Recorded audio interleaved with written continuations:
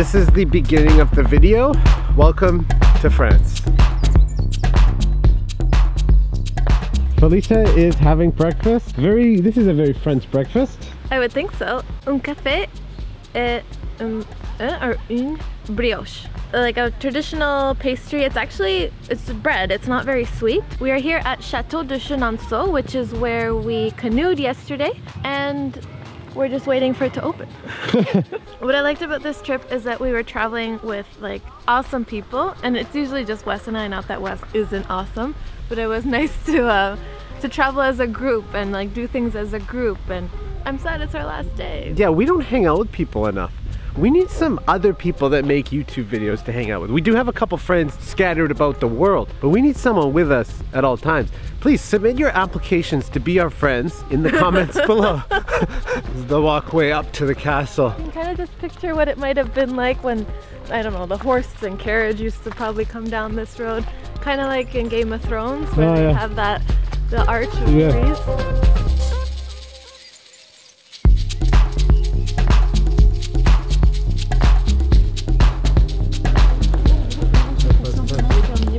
They gave us an iPod Touch to throw down on some electro beats while we do a tour. It's cool. It's like a whole, it's almost like an app. You just play the number that you're at.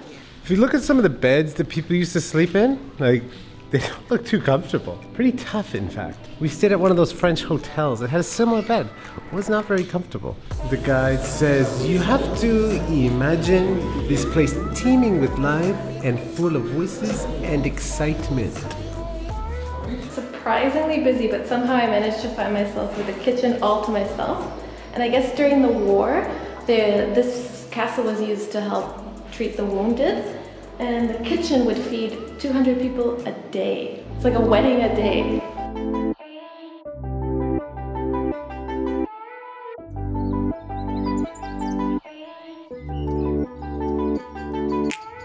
We have arrived at the maze.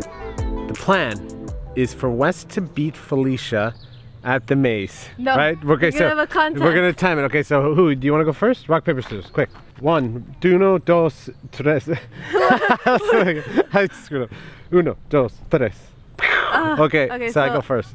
Or no? No. What? Okay, so I'll go first. We'll time it. Okay, there's 2 paths, Fel. I actually saw this from the drone footage, so I might have an advantage. That's not fair. Okay, we just have to exit the maze, and then we have to get back to this spot.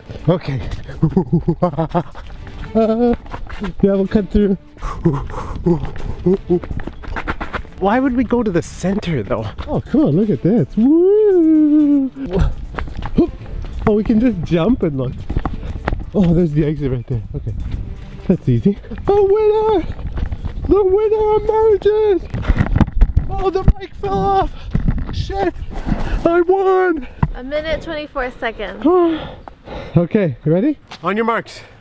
Okay, wait, I want a disclaimer. Wes had the advantage of having the maze to himself. There are no people in it. Okay, ready, set, fire off, go.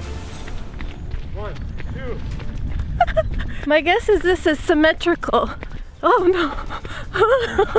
I have to be 1 minute 24 seconds. Oh no. No, dead end.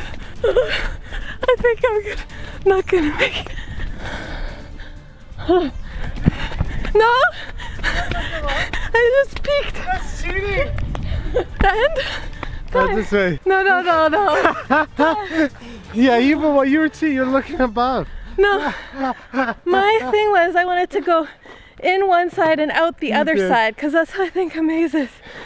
The lady was looking and I'm like, on fait un concours, which I think is we're having a contest.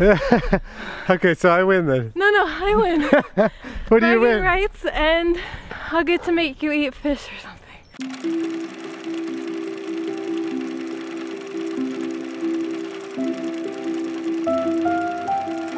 Phil, I don't know if we're allowed to go and taste wine here. The guy's too handsome at the... He's dressed too nice. It looks really fancy. Like, we are about to do a wine tasting at La Cave des Dons, which is the cellar here at the castle. But I looked at the prices, so it's a tasting of 3 different wines for €4, which is a really good price. I asked the sommelier, and so you figure you're not getting just like a little bit of wine, you're getting a decent, you know, you're getting a glass. Wines, you pretty much get a glass. €4 and a castle in France. And that's what I like about the region. Like, we're not in Paris where everything's super expensive. We're at, like, everything is affordable. Yeah. At the castle, we're tasting a white, a rosé, and a red from Chateau de Chenonceau. And they've got little hors d'oeuvres for us. This one is quinoa, I believe. It's a close-up shot. Ooh. You just put it in your mouth? No, but really though. No, yeah, that's what okay. And the leaf looks so fuzzy. So this is another hors d'oeuvre. It is chicken. This is sage at the top? Yeah. Very nice. Hints of chicken. And some sage. That was a joke. What is it? It smells so good. It's blue cheese with walnut. And the good thing about wines in the whole Loire Valley region is that they're very versatile. So when you're pairing them with food, you have a little bit more of a variety of what you can serve because the wines are not so extreme in flavor, I would say. Oh, I'm excited. Oh, it's firm. Oh man. It's gonna be good. You love cheese, right? I love cheese. This is really good. I'm not sharing. Now we're going to a restaurant called Lingerie. Oh, they got bread. Well, the best part of this whole restaurant sitting right in front of you and you're not even looking. Come on, look. Oh my god, look at the variety. You've got it chopped. You got full ones. Oh my god.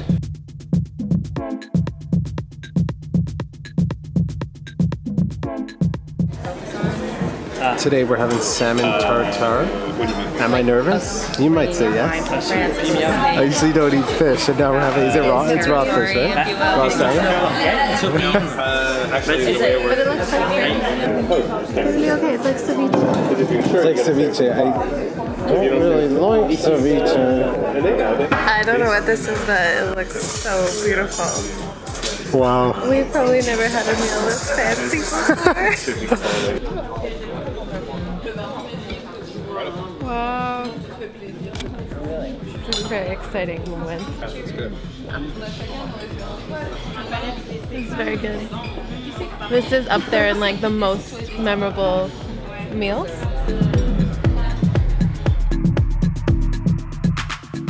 So how was that dessert that we had? Oh man, that was so good. Honestly, that was probably the fanciest meal we've ever had. And now I'm kind of sad, like this is coming to the end of everything. It's the last tasting that we're doing today, the last winemaker that we're meeting. When you come to do tastings here, you can either do them at like vineyards or caves. These are the caves of Monmousseau. The winery we're at right now is one of the biggest in the Loire Valley, and I think the focus is sparkling wines? Or is that Yes. what we're tasting today? The focus of this brand is the sparkling wines, and we're tasting 5 wines. And the guy is so cute. She's like, hopefully you guys are okay with, you have to taste 5 wines, you're on a wine tour. I mean, that was a terrible accent. And she said, if you don't like wine, we have grape juice. We're in a troglodyte cave or house. And I don't know if you guys remember, in Vouvray, we were learning about the excavation of limestone in the caves.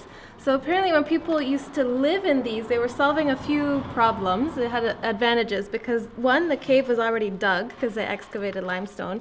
And 2, in the Middle Ages, there used to be taxes for roofs and windows. So when you live in something like this, you don't need a roof and minimal windows. And 3, if you ever needed more room, you just dig a little bit more and you've got more wood, because this is, like we saw, it's very easy to dig. They're so innovative, and like this is an original troglodyte, so someone lived here in the Middle Ages, and we're standing right inside.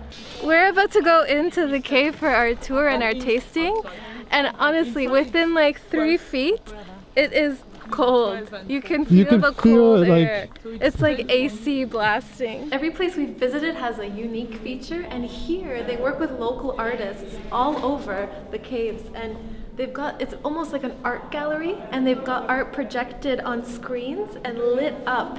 Everything is all lit, and it's supposed to help also with claustrophobia. So they're just showing us how, like, this is kind of the cellar. It's great because it's like the same temperature all the time in here. It's like a little bit chill. Okay, so this is all sparkling wine, and literally they've manually stacked, she said 16,000. Almost 30,000. Oh, 30,000 bottles, but there's no rack. So if you look, it's like, it's just a bottle, and then another bottle like on top of it. So if I come up here, So literally, it's just completely stacked all the way down to the back of this like cave. And it's all stacked by hand, and they do it 4 bottles at a time. There's no box. It's just on the bare ground, like, and this is from 2016.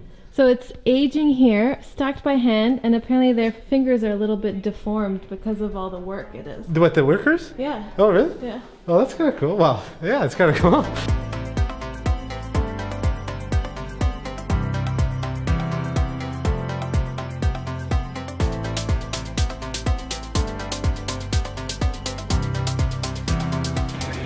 Back in Amsterdam.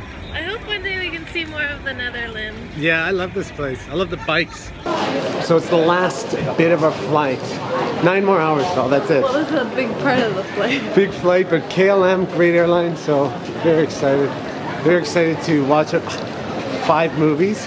I'm gonna try to watch movies because then when we get home, like we leave at the same time as we land because of the time. I love it. See, this is a day flight. flight. Day flights are the best. Felicia is like a mouse, okay? When she talks, like, so if she needs something, we're in a group of people, when she talks, she'll be like, excuse me?